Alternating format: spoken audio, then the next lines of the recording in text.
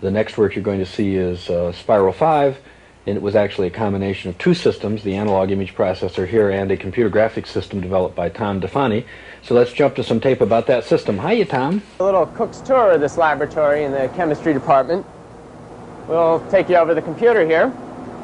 This single bay houses the graphics computer, and this down here, of course, is the PDP-1145 computer.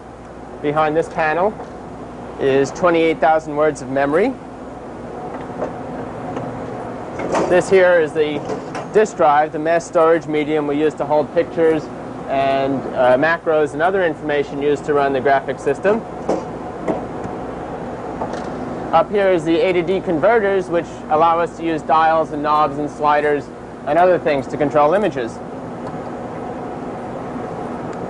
From the computer's memory go wires that go over to the vector general. And as you can see, the vector general is capable of putting up images in real time, rotating them around. What we do there is point TV cameras at them. Little TV cameras like this, which you can move around and center and get different parts of the screen.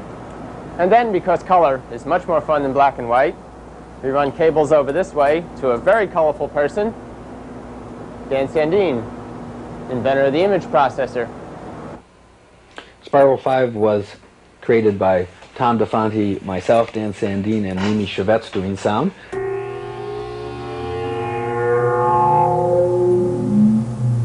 It's kind of nice. Yeah, that one's nice. Yeah, but what happened to it? It's just really slow.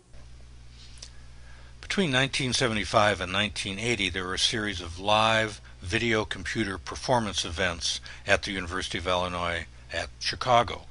The first was the Interactive Electronic Visualization event in 1975, followed by EVE 2 in 76 and EVE 3 in 78. During this period, there were a total of 5 performances of Spiral, the last of which is Spiral5, called Spiral PTL for perhaps the last.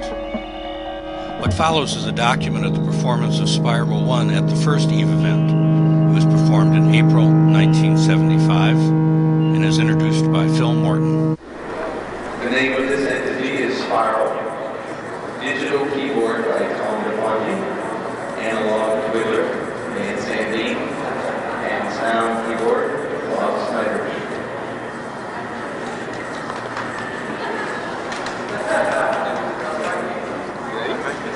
Start her up.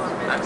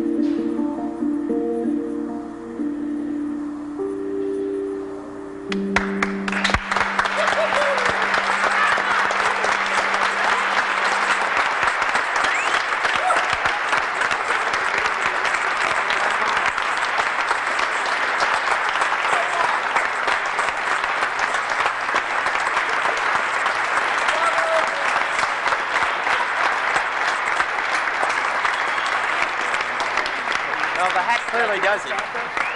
Well, the clearly does it. Clearly does it. The hat clearly does it.